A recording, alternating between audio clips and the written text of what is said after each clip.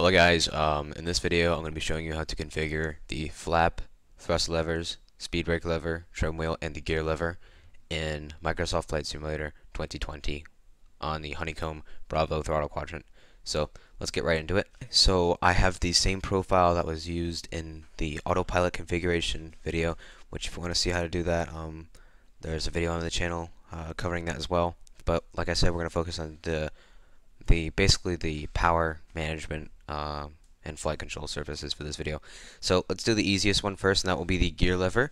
So in order to do that, go over down here with the little filter, and I don't think you can, no, you can see it actually, the camera's not covering it. So we're going to go to all, I'm going to go to landing gear. Alright, now make sure your gear lever is in the down position and click on gear up, start scanning, flick the gear lever up, then back down again to confirm the button press. Alright, now make sure your gear lever is in the up position, click on the gear down, start scanning, flick the gear down, and then back up to confirm its button press. So let's do a little test right here. Gear down, as you can see it activates. Gear up, and as you can see it activates. Next we're going to do the trim wheel. So we're going to go to Flight Control Surfaces, hit the drop down menu, go to Control Trimming Surfaces, and scroll all the way down to the bottom. You'll see elevator trim down, nose down, and elevator trim up, nose up. So for trim down, nose down, we're going to start scanning, and we're going to move the trim wheel forward, kind of in a forward direction, like this. And as you can see, it'll register. And that's all you have to do for that. And then click validate. And for trim up, we'll basically be doing the same thing, but in the opposite direction. So start scanning, and move the trim wheel backward, I guess, or up. And click validate. And that will be it for the trim section. The next thing we'll do is the speed brake lever right here. And for that, we're going to go back to Flight Control Surfaces. We're going to go to Secondary Control Surfaces and the Spoilers Axis. It's the second one as of now. It could change, but right now it is the second one down. It says Spoilers Axis, and that's it. Go ahead and click on it, start scanning, and move your spoiler from the top to the bottom. And you should have the joystick axis show up right here, and then click validate. The next we're going to do is the flaps, and we don't have to really move anywhere. We just go right here to flaps axis, -100 to 100%. Click on it, start scanning, and pull down. And as you can see, the axis will show up. Okay, next we're going to do the thrust levers, reverse thrusters, and the red button. So we're going to go to power management.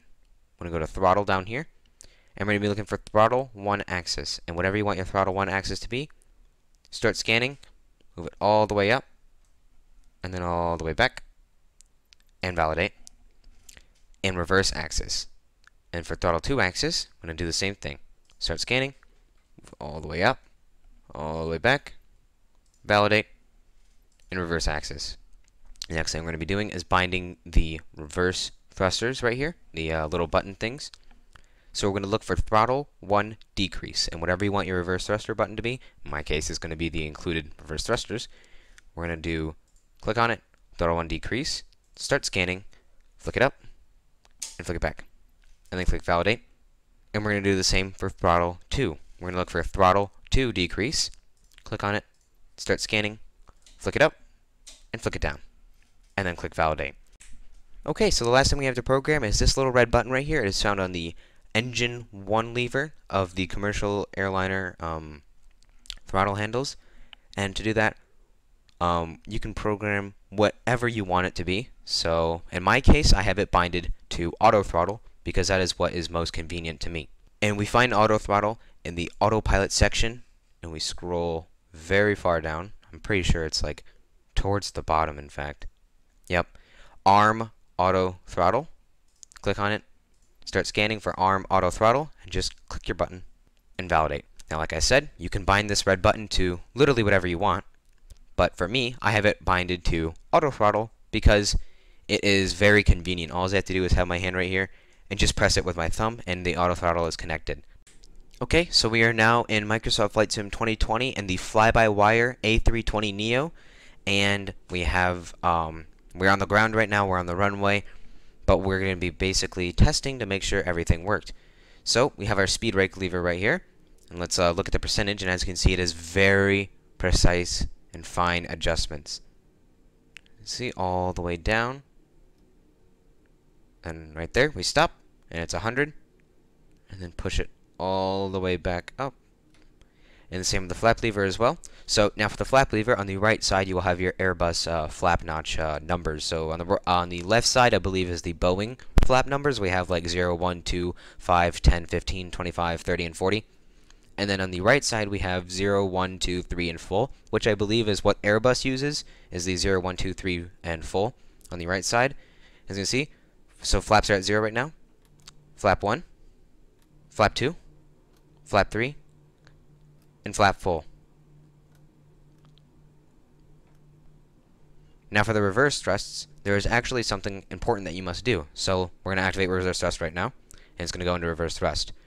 And we're going to put the levers back. Now as you can see, we are still in reverse thrust mode because there's not a hold at reverse thrust bind or configuration in Microsoft Flight Sim 2020 like an X-plane, for example. Instead, it is just a push to go into reverse thrust.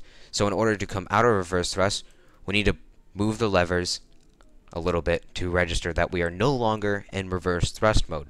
So let's do that again. Reverse thrust. Come out of reverse thrust. As you can see, we're still in it. Just move the levers a little bit and you'll be fine. Now let's do trim. So move trim down, and as you can see, we're trimming down. And move trim up. As you can see, we're trimming up, down, and up. I think the next thing that we're going to look at is what I binded the red button to, which in my case is the auto throttle button. So as you can see, when we click it, we engage auto throttle. We click it again, we disengage auto throttle. Click it, comes out of it, click it again, goes into it. Pretty simple. So now let's go ahead and get in the air so we can use the gear lever. Okay, so now that we're in the air, gear up and gear down. Up, down. We're going to leave it in the up position though, since we are technically taking off. Now the Airbus has an auto trimming function, but we can trim down manually and we can trim up manually. And that is it for today's video. If you guys enjoyed, let me know. If you guys have any questions, comments, concerns, any issues, comment them down below. I will do the best I can to help you out. And thank you very much for watching. Peace out.